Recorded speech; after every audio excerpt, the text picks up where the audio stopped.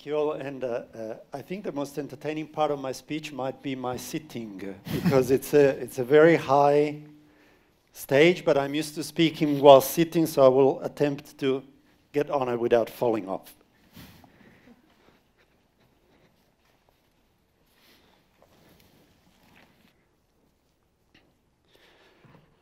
Okay, so that went well. The second most entertaining part will be when I have to get off this.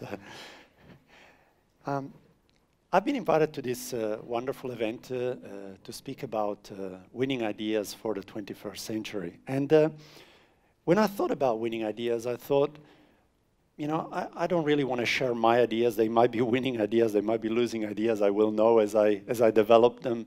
And there are very clever speakers here who are sharing really some fantastic concepts and ideas. And more importantly, I think that there are very clever, especially young people in this audience who have probably some fantastic ideas. So what I thought perhaps to talk about, to change a little bit the theme, is to talk about not so much an idea or some ideas, but what to do with our ideas. So what to do with our potentially winning ideas for the 21st century. And I think that Shaolin culture has some tips and pointers and tricks that can help us do something with these ideas rather than just leave them as ideas. So the first step into managing an idea in Shaolin is exactly what the title of my speech is, which is to think small. And to think small means to start from the most basic thing that I have control of, which is myself. So we are all like a little bit like a stone that we throw in the water, that we throw in the wonderful lake that you have just a few meters away from here. So when you throw a stone in the water, it creates some ripples that move out. And some of us are very big stones, very influential stones. They can create big waves that propagate very far. And some of us are very small stones, and we just create a few little waves that propagate within our family network or a little bit further, not much. But where we have total control is of ourselves. We are the constant in the movie of our life. And so when it comes to developing any kind of idea, in Shaolin culture we start thinking small, meaning we start thinking with us, to make us enabled and able to develop that idea in some way within our small network of influence. And then, if we have the power and the effort and the dynamism and the discipline, those waves might get bigger and bigger and propagate further and further. The second principle that Shaolin culture applies to this process of nurturing an idea and making it into something is to focus on the present. Ideas are often viewed as something for the future, developing something for the future, for the next century, for the next decade, for whatever. But actually, where we go, where we will be tomorrow, is today. So today we will travel some kind of journey, which will take us to where we will be tomorrow, and so on and so forth. So actually, the idea, this future idea, is realized in the present moment, because the present is the only reality. You know, at this moment, us in this room is the only real thing for us. Everything else is either a memory of the past or an imagination of some possible future which might or might not materialize. So if you have an idea, a potentially winning idea, do something about that idea now. Do something in the present. Maybe something small. Again, think small. Don't think of a big thing. A small step, and a small step today, and a small step tomorrow, and a small step the next day will take you and that idea along a journey. And the next key point is exactly that concept of journey. We all operate on destinations, on goals. Even our schooling system and our work system is all structured on goals and targets and exams and objectives and so on. But actually life is probably 1% destinations and 99% journey.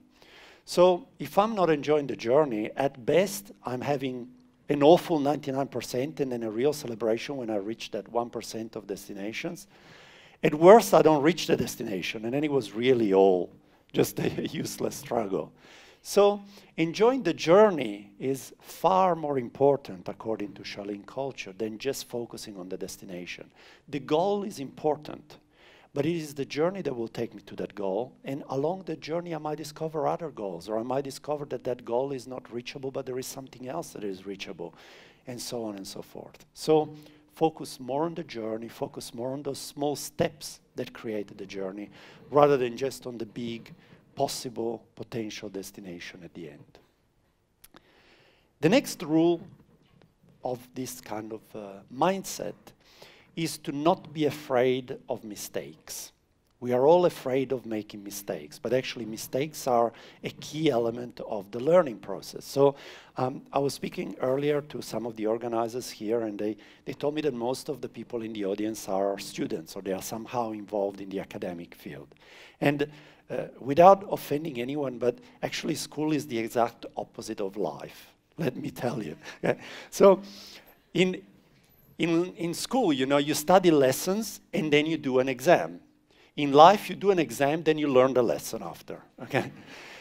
And at university, if you did exams without knowing the lesson, you would fail a hell of a lot of them, you know?